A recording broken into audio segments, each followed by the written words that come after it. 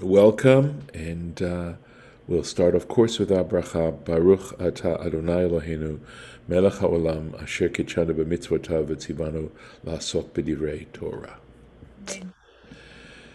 And here we are with the very last parsha of the Torah, Vezot habracha. This is the blessing right over here.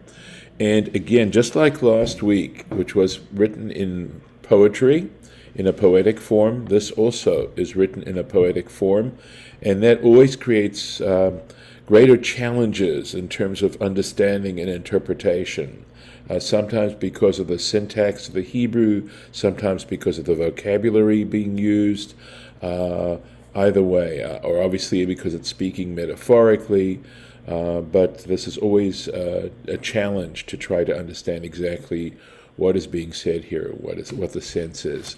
But there's a parallel here between the fact that the book of Deuteronomy ends with this blessing, with Moses blessing the tribes, and the book of Genesis, which ends with Jacob blessing his sons. So there is that parallel between the two moments here. And that we should end with blessing is so important. So we'll get started right into the text. Vezot habracha, this is the blessing, asher beirech Moshe, which Moses blessed. And before I get to that, I should say Moshe ish Elohim, Moses the man of God, right? Blessed et bnei Yisrael, the children of Israel, lifnei moto, before his death. And of course, Rashi jumps out and says, what is the necessity for these two words, lifnei moto? Why, what is it adding to the sentence? Because the whole point is it could have read, this is the blessing which Moses blessed the children of Israel, period. And then go on. What's the purpose of those two words? So we're going to take a look. So, Vezot habracha, so that's just a reference to what the parsha that he's referring to. He's not actually commenting on these words. Here are the words he's commenting on. Lifnei moto, samuch lemitato, close to his death, close to his departure. And this, of course, is taken from the Sifrei. Remember, we've made lots of references to the Sifrei, which is a halachic midrash on Numbers and Deuteronomy. She'im lo achshav, and here's the point, if he wasn't going to do it now achshav, Ematai. When was he going to do it? He had to do it at this moment. This was his last opportunity. So that's what it's just trying to tell us, that this was the very last opportunity for Moses to bless the Jewish people. Going on to the next verse. Give me 1 second. I just want to make sure. I'm hearing some ambient sounds. That's the reason. Here we go. Vayomar. And he said, Hashem misinai ba. So again, we see that the syntax is not regular syntax, because what it really, to translate this literally, word by word, it says, he said, the Lord from Sinai came. So you can already see that the shifting of the verb and the nouns, already gives it a certain poetic tone to it, right? So the Lord from Sinai came, v'zarach me seir lamor, and shone from Seir to them. Now, lamo is also a poetic form of the word lahem. It may be a more ancient form of it, but lamo is definitely a poetic form of to them. Okay? Came, and he shone from Seir to them. Hofia, he appeared, mehar Paran, from Mount Paran. Va'ata, and he came, me rivavot. Now it sounds, because these me and up here, mi seir, mi Sinai, you might think that it means from, that's a preposition. Rashi explains that this is not a me meaning from, but me rivavot, okay, means some of, came with some of the myriads. Rivava is 10,000, a myriad. Kadesh, so Kodesh, holy myriads. And came, so this is the way Rashi is going to translate it, and came with holy myriads. Mimino, from his right hand, Eish dat lamo. So the note here says that we're supposed to read this as Eish dot, right? A fiery, Eish, fire, dot, law, to them. A fiery law to them. Lamo, there's that word, lamo again. So we'll take a look at the Rashi, and then we'll take a look at the Torah Temimah this morning. So let's take a look here where it starts, where the Rashi starts. Here we go. Vayomer Hashem miSinai ba, right? He said that, and he said, the Lord from Sinai came. And again in the Sifrei, right? This is Ibid, Sham, there. Patach tchila b'shivcho shamachom. So he began, first of all, with praise of the Holy One, of God. V'achar kach, and after that, patach b'tzorchehem shel Yisrael. And after that, he began with the needs of the Jewish people of Israel, uveshevach shepatach bo, and with the praise with which he began, in other words, in praising God, yesh bo haskarat zechut liyisrael. There is within that praise of God, there is a mention of the merit of the Jewish people. V'chol ze derech ritzuihu. And he says all of this introduction is by means of appeasement. That in other words, here we go, he'll explain what kind of appeasement he's talking about. Klomar, that is to say, ki daihem elu, that these ones are worthy. These ones are worthy, shetachul aleihem bracha, that the blessing should come upon them, that the blessing should fall upon them. So that they were worthy of the blessing. That's what the opening is trying to say, is that before he actually tries to specify a blessing, that in fact they are indeed worthy of such a blessing. miSinai ba, from Sinai came. Yatsa likratam, this is God went to greet them. Kesheba'u lehityatzev betachtit ha'ar, when they came to stand at the bottom, at the foot of the mountain.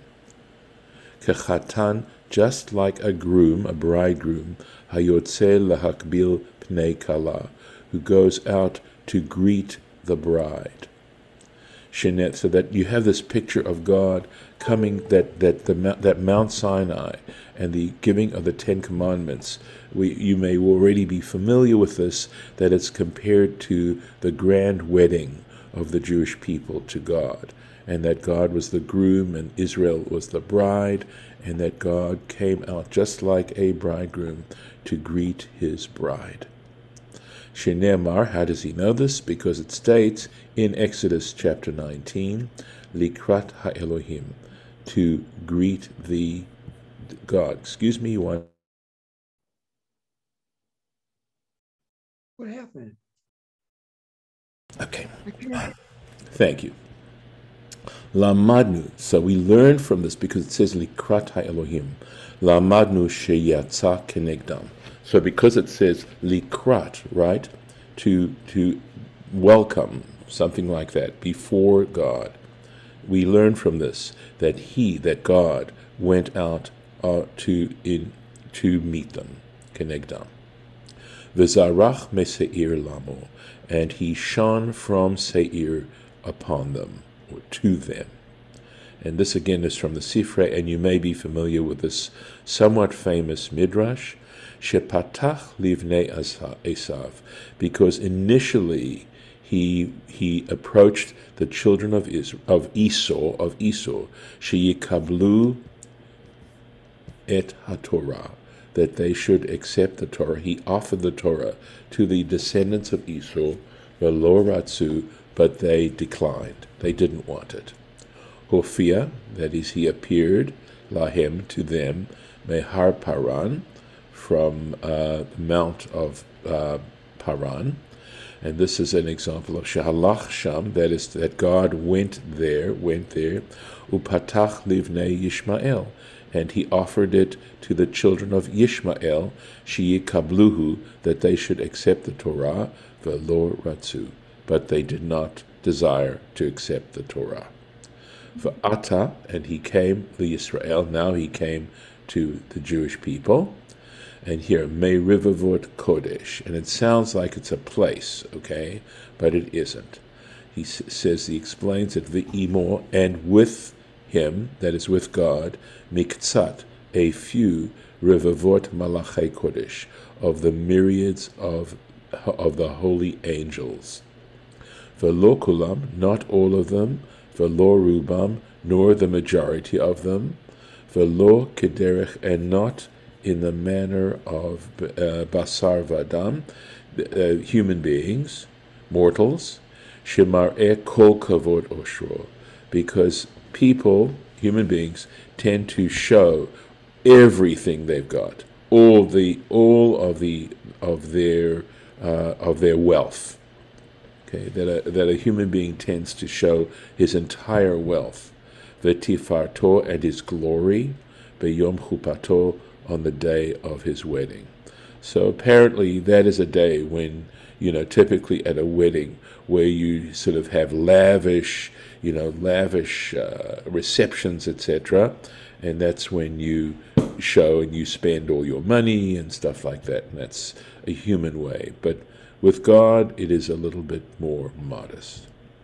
Eish dot, remember, it's one word here, but it's supposed to be understood as two words. Shahaitak tuva me'az, okay, lefanav, because originally it was written before him, that is before God, be'esh shchora, with black fire, al gabe esh levana, on white fire. So that's clearly metaphoric, and it is interesting. I mean, that's sort of something to wonder exactly what is this metaphor trying to tell us, right? So we have to consider, what is fire metaphoric, what it's a metaphor for. So, I mean, clearly fire burns, but fire also transforms. That's essentially what fire does. It creates a reaction of some kind. And I think also that fire is so powerful, too. And I think that that's perhaps some of the idea of just how powerful the Torah really is. Natan lahem beluchot, okay, so he gave it to them, the Ten Commandments, right? Beluchot katav yad yemino. He gave it to them with the tablets, which with his hand, of his right hand. The script of his right hand.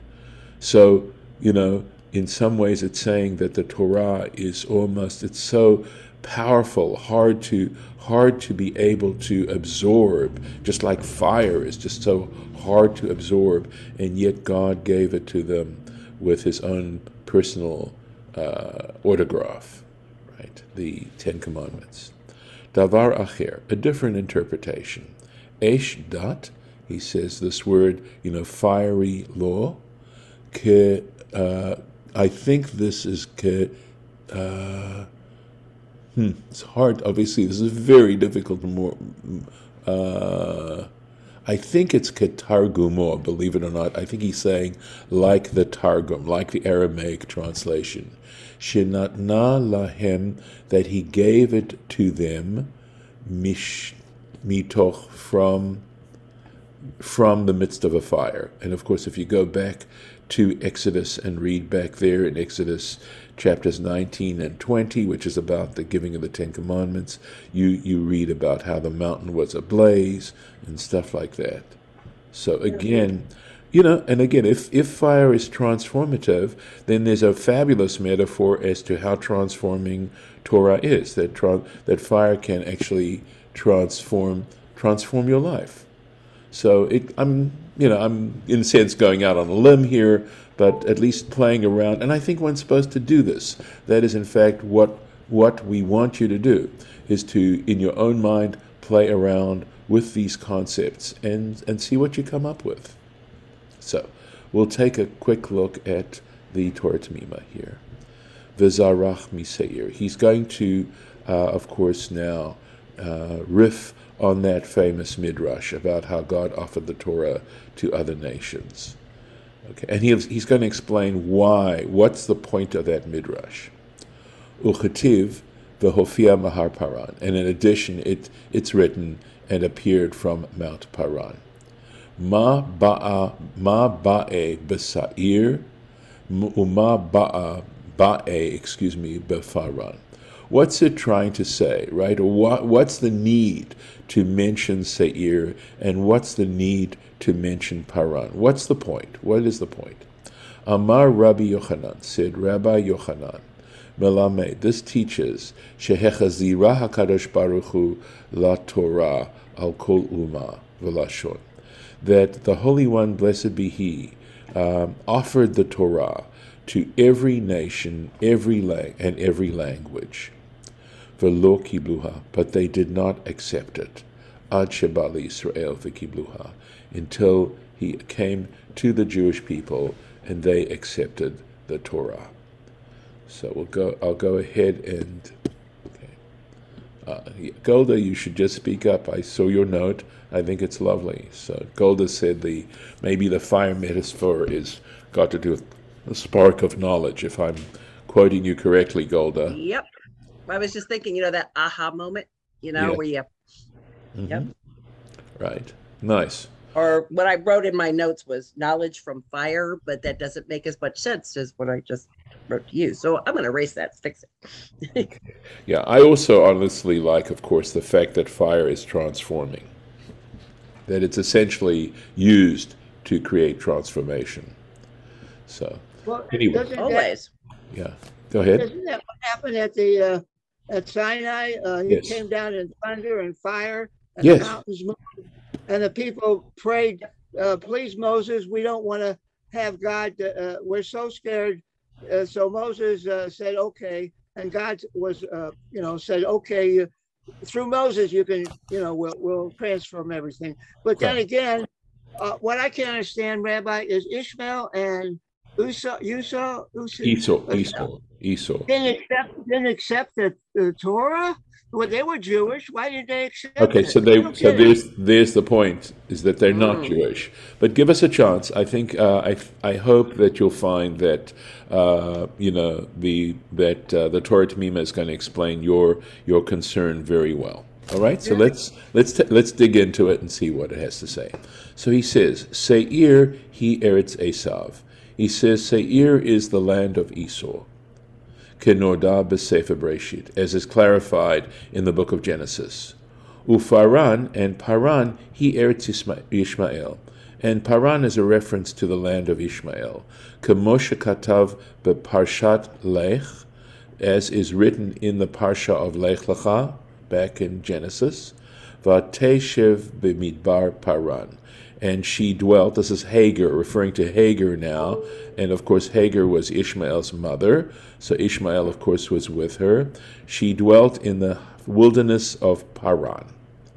Veyesh laha'ir, and one can note, shepatach bishtei umot, that he begins with these two nations, vesiyem, and he ends, this is Rabbi Yochanan, ends, shechazar al kol uma v'lashon, that in fact he started with these two specific nations, and then he offered the Torah to every single nation, every other nation.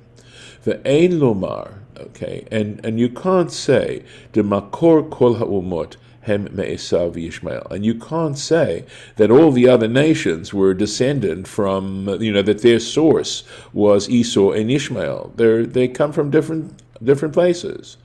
So that's not the reason he offered it to Esav and Ishmael, is because they were the ultimate sources of every other nation. That's not the reason. The imkain, because if that were the case, lo hava le lomar shechazar al kol uma v'lashon.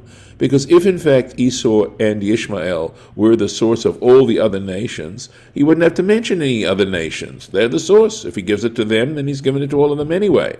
So you wouldn't need to say that he had to go and offer it to every nation and tongue. Ela al Esav Ishmael, just Esau and Ishmael, that would have been enough. V'gam be'emet, And in fact, truthfully, Harbe umot heim levad Esav Ishmael. There are lots of other nations apart from Esau and Ishmael. Kagon Ammon, like Ammon, Umoav and Moav, ve'ien b'sifrei kan. And he says, check it out in the Sifrei in reference to this particular verse. Rabbi, why does the people say that we're the chosen people? We're not the chosen people. We accepted the Torah. The other nations didn't. I try to tell people that, but they still think we're the chosen people, and they're jealous of us. I don't get it. Well, I don't know how seriously people take that kind of thing these days anyway, whether they're Jews or non-Jews, okay? Generally speaking, I mean, this concept of chosenness definitely comes from the Bible, comes from the Torah. And you know, there's this famous statement, I can't think of who said, I don't know if it was G.K. Chesterton, who once said, how odd of God to choose the Jews. And then the response is, it wasn't odd, the Jews chose God. So, you know, again, my understanding, if there's any merit to this idea of chosenness, it's responsibility. It just simply says that Jews have a greater responsibility in terms of how they relate to the transcendent and the infinite, and recognizing the broadest concepts of what makes life significant in this world as human beings. And that in our tradition we have that. But the truth is, I feel there's such tremendous value to you know, other religions as well, and I've learned from those other religions to the extent that I'm familiar to some, you know, with those other religions, and my sense is that Judaism is the one I was invited to do, you know, to try to practice and to try to understand, and clearly within Judaism there is so much tremendous value, and it is absolutely incredible. But, you know, it's this little statement, chosenness, carries with it a lot of other ideas, you know, that are worth thinking about. But it doesn't necessarily mean privileged. And usually people think of chosenness as meaning privileged. And I'm not saying they aren't privileged. If there's a privilege, it's the fact that we do have this Torah to study, which is so profound and has so much to it and adds so much value to life. But I see the need to be grateful, you know, to have a tremendous amount of appreciation for the fact that we have this material, not because we're so much better. In fact, that kind of stuff is stated quite clearly in Deuteronomy, but it does give us the responsibility that goes along with this particular gift. So let me keep going, if I may. Can I say just one thing? Of course, go ahead. There is still a prejudice that is prevalent today, and I've experienced it several times, and I know that other people think these things, that we think we are the chosen people, we're elitists, and we set ourselves apart from others. And so, Harlan, that is what I heard you say. And I want you to know that it is still true today. And those kinds of judgments from misperceptions by not studying what it is really about, those kinds of misperceptions can create prejudice. Absolutely. Yeah. No, thanks, Lisa. I really do appreciate what you just said. Yeah, I agree. Anyway. And there's also the lumping of all the different sects and movements into one big blob of ultra orthodox, just like people do with people who are of Arab descent and may or may not be Muslims, or may or may not be ultra orthodox Muslims. Yes, it's Golda. It's that mysterious they. Quote, exactly. Quote. Yes. Let me keep going, if I may. V'yesh lomar, and one could say, de ein hachinami, okay, de bevadai. All right, so, you know, I'm trying to think. So, hachinami generally means, that it should in fact be just Esav and Yishmael, and we shouldn't mention the others. Okay, that's my understanding of this particular expression here. In other words, sometimes hachinami, this expression hachinami, is a way of argumentation by saying, you raise an objection, right? That in the argument an objection is raised, and the response is, yeah, let's accept the objection and see where that takes us, right? So, or in fact, you're right. That's in fact what it really means. When it depends on the nature of the objection, right? So it's a way of argumenting, of arguing out something. So I think that what he's saying here is that that you shouldn't say, well, they should have just mentioned Esau and Ishmael, right? And that's they mention it here, and that's all they meant. Right? They didn't mean the other nations as well. Okay. That the other nations weren't offered the Torah. So you can't say that. Why? Because clearly, hechazira al kol ha'umot, that in fact God did offer the Torah to all the nations. And why do we say that? Here's the reason.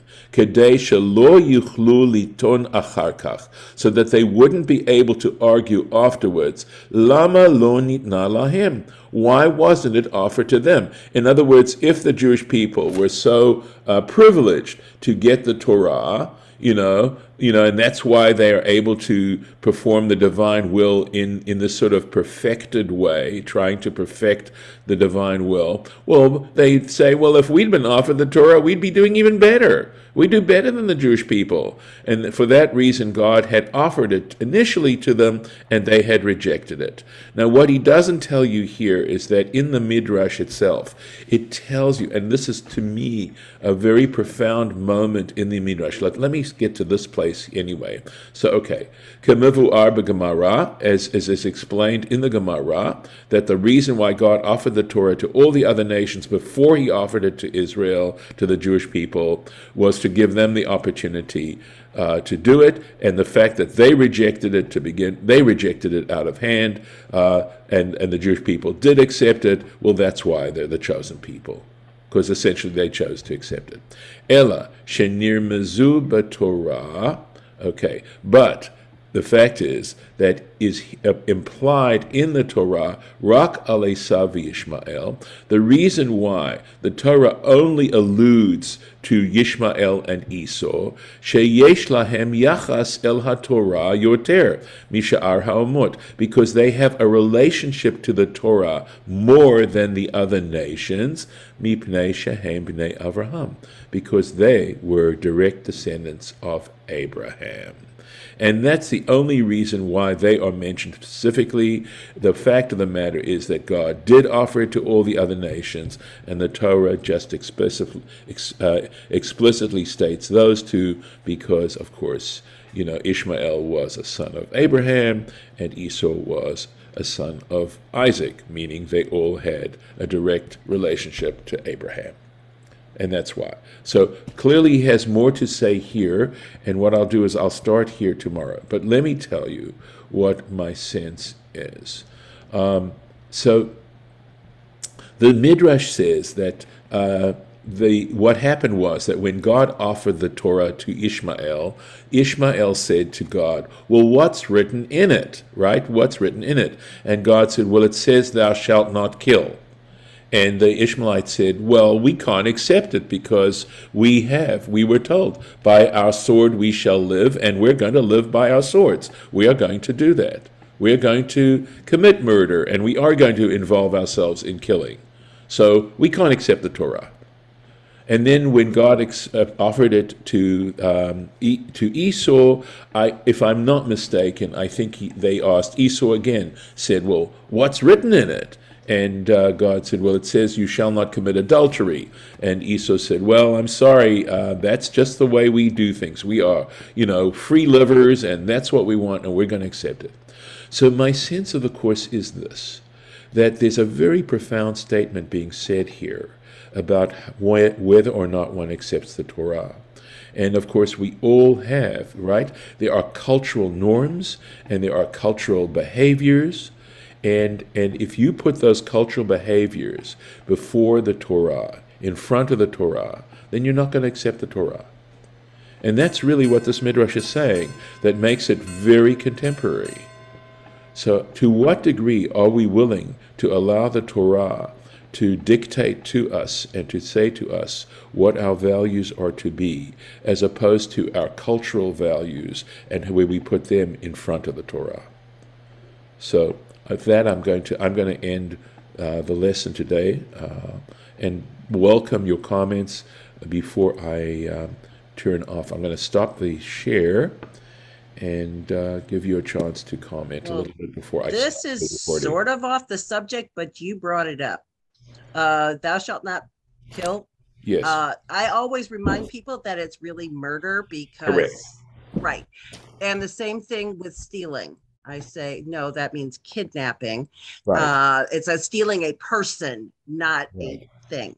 Right.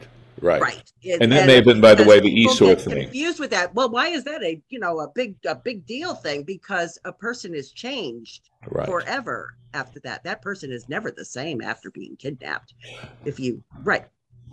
Which I got from Pearl Barrow 1,000 years ago. Right. No, that's great. No, the reason why is because they look at the Ten Commandments and say that those are all capital offenses. Right. So stealing is not a capital offense unless we're talking about stealing a person.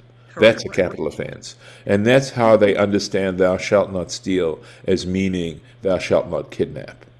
Right. That's right. That's how I try to tell that, remind people outside the community and sometimes inside the community.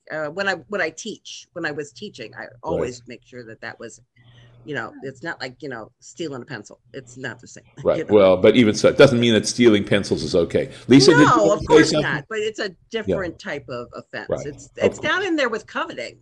It's not a capital. Kind of, Yeah. Lisa, did you want to? Rabbi, yeah. Sorry. The other religions accept the Ten Commandments. I wonder how many accepted the They do. They do. Oh, I think that many other religions do actually accept the Ten Commandments. Lisa, did you want to say something? I'm sorry. I know you were trying to. I thought you were trying to say something. That's okay. When I really want to get in there, I just keep talking and going. Remember, every once in a while, I go, wait. So, I love the spirited discussion. But I'm learning so much because, Golda, I did not know that. It's perfect because it is. To steal a person, not to just shall not steal. Yes. There's so much guilt put on people for misunderstanding certain laws. Right. Well, because they're not always taught things correctly, and the people who are teaching them may not have been taught correctly. Right. So there's generations of misinformation.